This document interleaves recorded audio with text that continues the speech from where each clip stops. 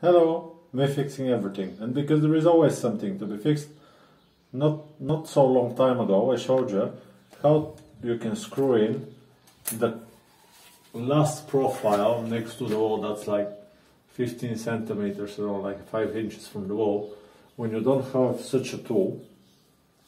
And the way was you drill a hole here, you tap it, then you go through the side.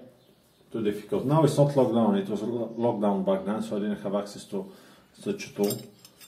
7-8 euros, you get one of these. I don't like the handle, it's a complete waste of material. And it's a corner, so what happens is it's transferring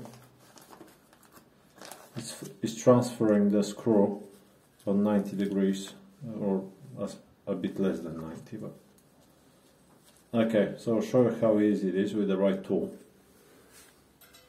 Can you zoom in? Okay,